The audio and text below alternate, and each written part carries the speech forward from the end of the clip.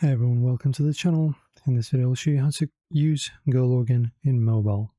So currently GoLogin doesn't have a mobile app, but you can still use it on mobile devices by using a desktop profile via remote access.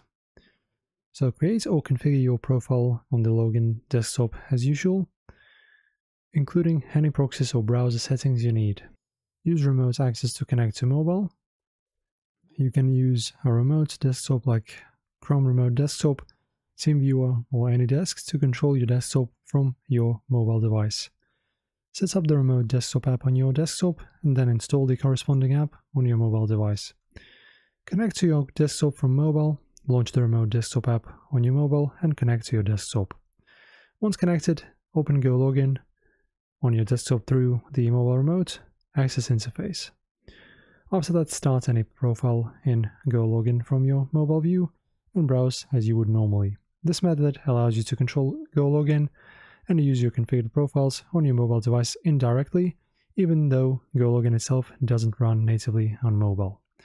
Thank you for watching, guys. Hopefully this helps. Like the video and subscribe to our channel for more tutorials like this, and I will see you in the next one.